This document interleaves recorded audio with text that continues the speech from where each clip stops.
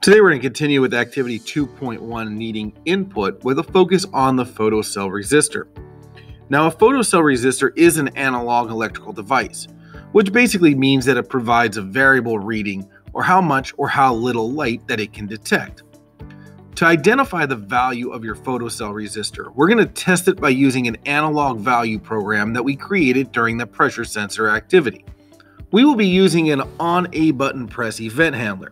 Within that event handler, we're going to be using a show number block. Now the number that we're going to be showing is the value of that given sensor. In our previous activity, we went ahead and used the on a button press to show the number of the pressure sensor, which we created as a variable. We're going to be just switching that variable by creating a new one called Photocell, and then we're going to replace the pressure sensor with the Photocell variable. This will give us the value of that photocell whenever the A button is pressed.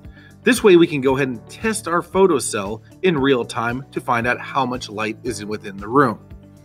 Just like our flex sensor, our photocell is an external sensor that can be attached to our microbit using alligator wires. The device can also provide us with a variable reading on how much light it detects. To test the photocell, we're going to go ahead and complete the photocell project. For our photocell project, we're going to go ahead and look at using a single condition, and we're going to ask whether or not it is light or dark in the room. If it is dark in the room, we're just going to go ahead and show the letter D on our microbit LED screen. If it's light in the room, then we'll see an L. Now, something to keep in mind is that our photocell is an analog sensor and can detect the amount of light with using a variable range from 0, being the darkest, to 1023, where it would be the brightest. If the photocell has a value that is below 700, then we're going to be detecting darkness. Therefore, that's when we'll show the D on the microbit LED screen. Any value above 700 will represent that being light in the room, and we'll go ahead and show the L. Don't forget to add your button A press event handler in order to test the value of light within the room during real-world testing. Let's go ahead and take a look at how we would program our photocell. For our photocell project, we're looking at using a single condition here in order to detect the amount of light. Now for our photocell, we want our program to constantly check our value, so we're going to stick with using a forever event handler. The next thing we need to do is connect our photocell to one of the pins. And based on our diagram here, we're going to be going ahead and sticking with connecting our photocell to pin 0. Since this is an analog sensor, we're going to be using our analog read pin. Now we're going to go ahead and create a variable just like we've done before in order to set the pin to a name, which would be the photocell. So we're going to go into our variable drawer here, and we're going to make a new variable, and we'll go ahead and call this photocell. Once you create the new variable, we're going to need to go ahead and set that photocell to 0. Now where we have the 0 is where we want to connect that to one of the pins.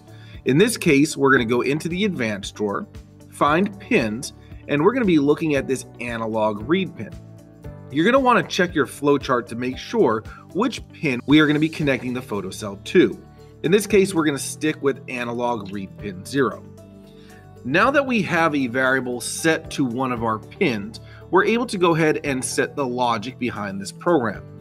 In this case, we have one condition, but two outcomes. So we're going to use an if-then-else statement. This will allow us to write a single condition, but still have two possible outcomes depending on the result. What we're looking at this doing is if that value is below 700, then we want to be able to show the D on the microbit. So we'll go into our logic drawer, and we're going to go ahead and find a comparison block of less than.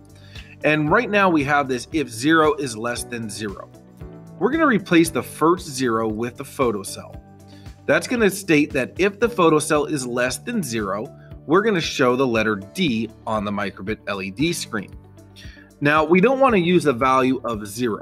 And in fact, it will never get below 0 because the lowest it could go is 0.